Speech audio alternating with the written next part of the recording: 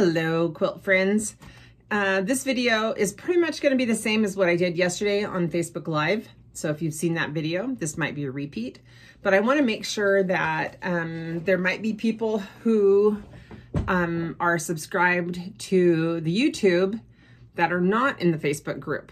So I want to make sure that if you're interested, that you could get this video. So we are going to start a quilt along soon doing this, this one right here from Little Quilts, this Welcome. It is 45.5 by 45.5 approximately.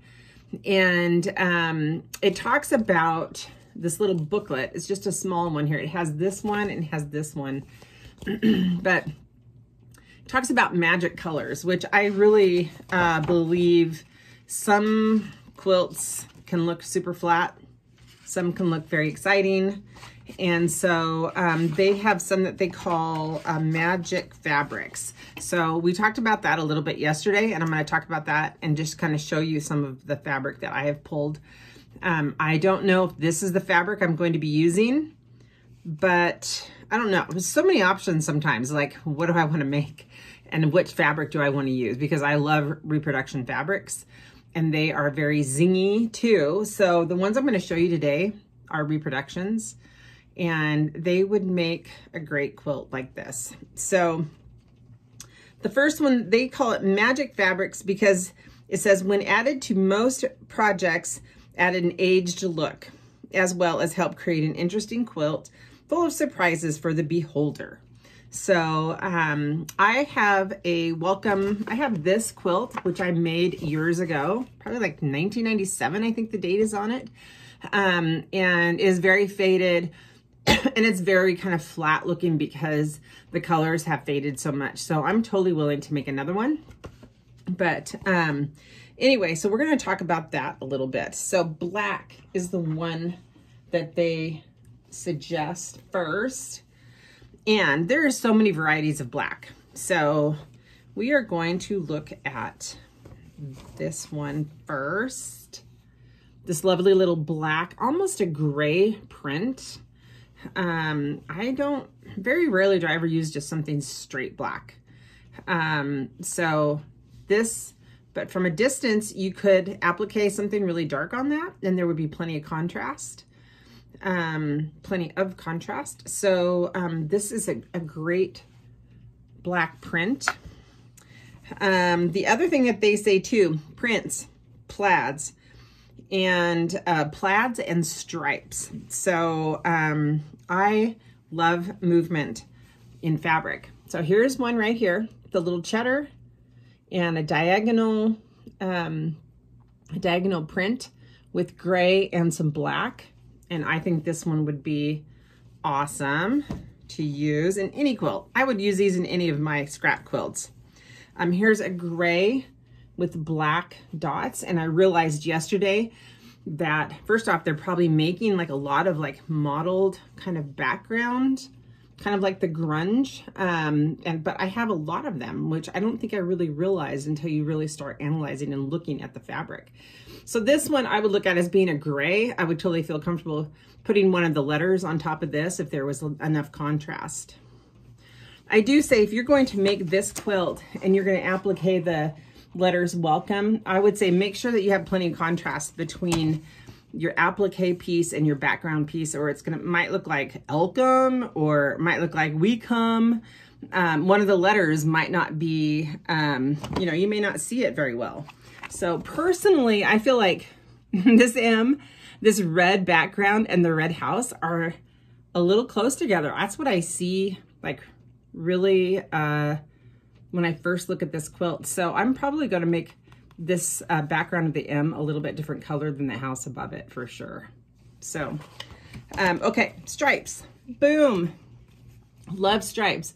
These are reproductions. So, you might look at that and go, yeah, that's not a reproduction. But if you look at old quilts, this type of print is in old quilts. A lot of them, especially the red and like the beige or red and white, red and ecru, a lot was used then. So anyway, so those are some blacks. Then it says bubblegum pink. So what I always look at bubblegum pink as being like a double pink. So we have this. So it actually is teeny, teeny, tiny checks, but if you look at it from a distance, it really just looks kind of solid.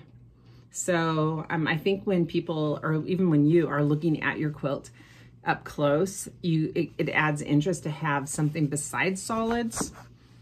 Here we go, stripes again.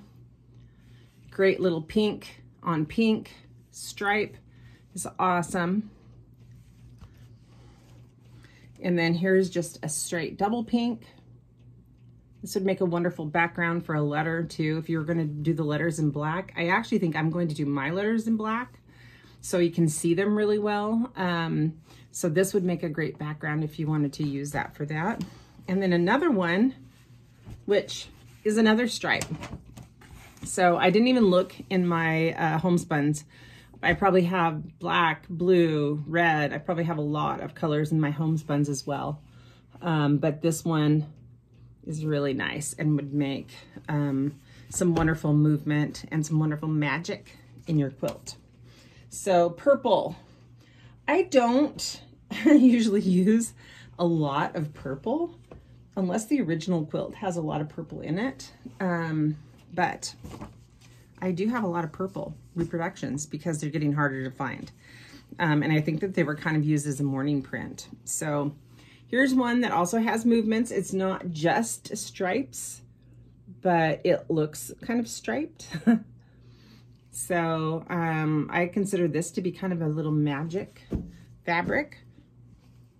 This one also is kind of that mottled background, mottled, M-O-T-T-L-E-D is what I'm saying. And then if you look close, you can actually see a little bit of a print in there as well. But purple is a great reproduction. And then I pulled this one out as well because I do plan on using red for sure in this quilt. And so that, I mean, look at the movement in that. I love this print and it has purple and red. Who thinks purple and red would go together?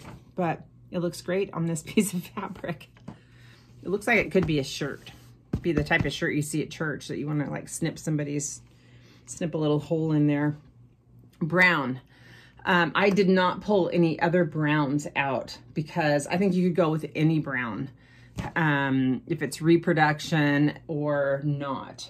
So I have so many browns. Here's some I'm actually putting together right now for my panel challenge. There's like a little golden brown, or here's just like a, oh, this one's not even connected to my sewing machine right now, so I can show these to you. Brown. Here's a wonderful little brown right here. Oops. So lots of brown. Just, you know, I don't think really, as far as reproduction fabrics, like even like this, there's nothing really off limits. So on this particular one that I'm doing, I'm trying not to use anything that's like super, like really bright and in your face, like a super bright cheddar. But so browns and tans make great little background pieces too. So the other thing that they had mentioned, which I dropped my book, was, I believe they just called it gold, mustard gold.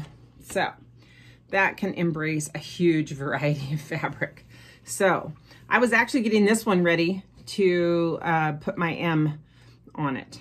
Or not my M, my W on it. Looks like an M upside down, but for the first block. So this is kind of a definitely movement.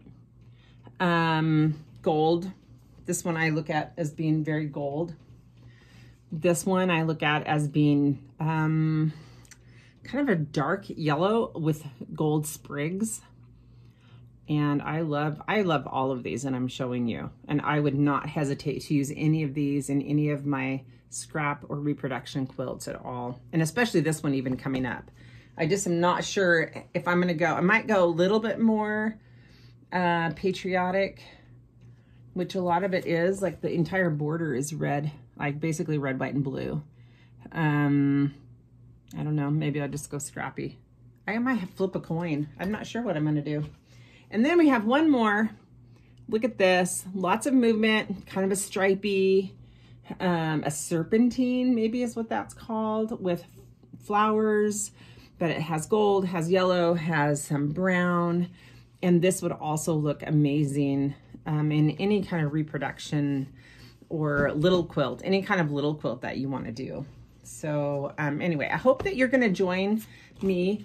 This pattern is available online as a digital pattern. So if you cannot find this, or if you do not have this in your stash and you want to sew along with us, then email me and I will give you the link to the digital download.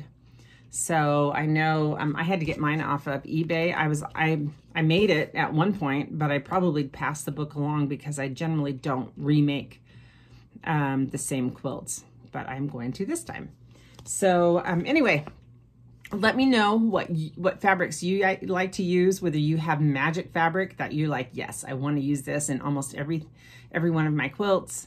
And then let me know if you want the link to this digital.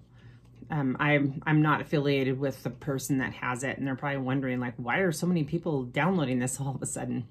So anyway, I hope you sew along, and I hope you could see these fabrics good on the YouTube video. So, all right, take care and have a wonderful afternoon.